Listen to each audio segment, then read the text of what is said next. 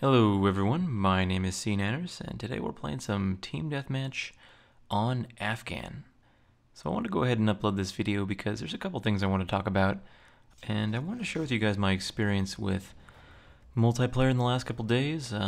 It's been kind of a strange excitement slash frustration effect that's taken place, and right now I have the what I'd like to refer to as the dead zebra camouflage.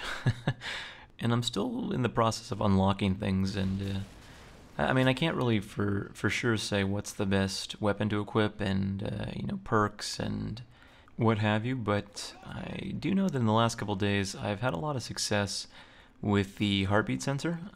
For whatever reason, I can't really do without it.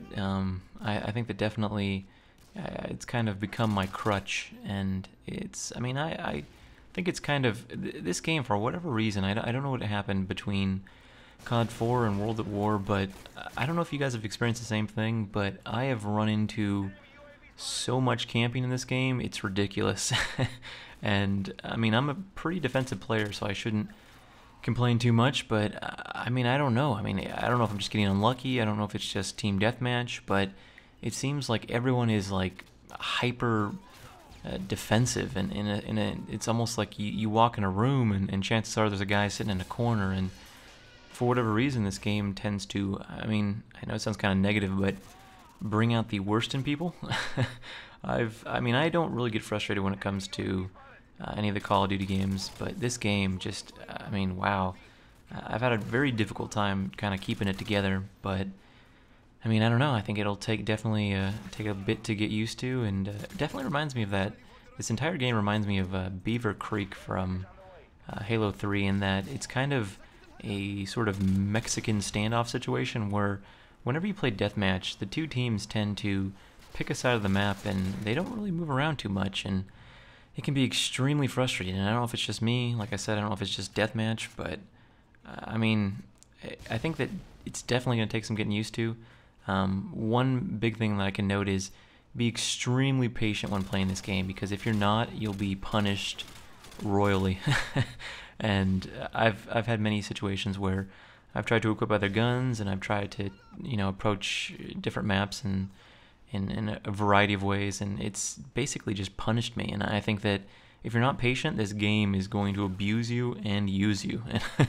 And definitely just don't run around too much. Just take your time and pick your shots, because I don't know if this camping behavior is a result of people not knowing the maps, or if it's just this game that caters to it. But I've had a hell of a time trying to keep it together. And I mentioned in the last video that the kill streaks were a little bit out of control. And after playing a little bit more, I realized that it's not as crazy as I once thought. And if you play smart, you can get some pretty good streaks going, but for the most part, it's pretty tough to stay alive. When I played World at War, it wasn't really a challenge. In Call of Duty 4, it seemed pretty easy. But this game, somebody so much as looks at you and you're pretty much dead.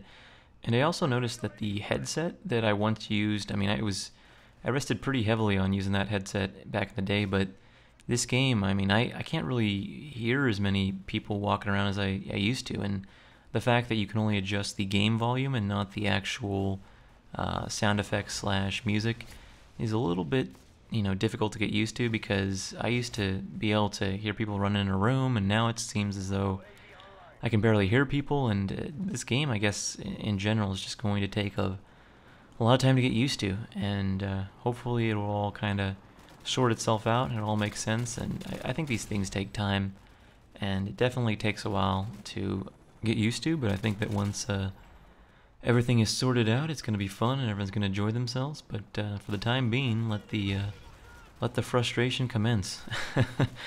But I don't want to be too negative, and I don't want to shed a negative light on this game. I think that definitely, like I said, it's too early to tell whether or not this game is going to have some major flaws, or it's going to be something that we're all going to be playing for a very long time. And in all fairness, I think regardless of whether or not these issues are too overpowering, we're all going to play this game, and we're all going to try our best to enjoy it. But I think that for the time being, my suggestion would be just kind of stick it out and try not to break your break your Xbox.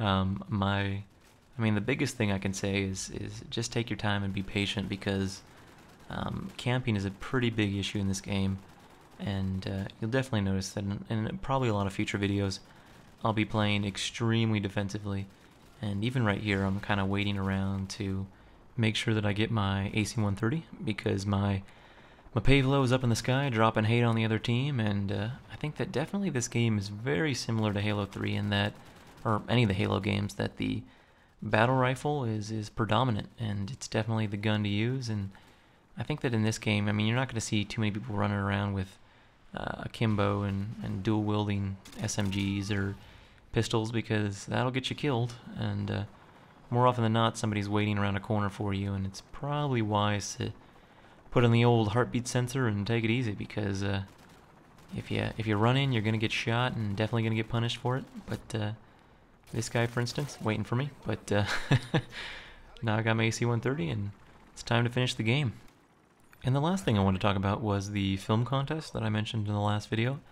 And I want to go ahead and thank you guys for all the people who have visited the site and voted for my film, but unfortunately I'm not doing so hot. I'm in 6th place right now, and if you guys could go ahead and register on that site and vote for my film, I would very much appreciate it. And just so you know, the voting phase of the contest is only open till midnight tonight, so if you could go ahead and give me your support, I would very much appreciate it.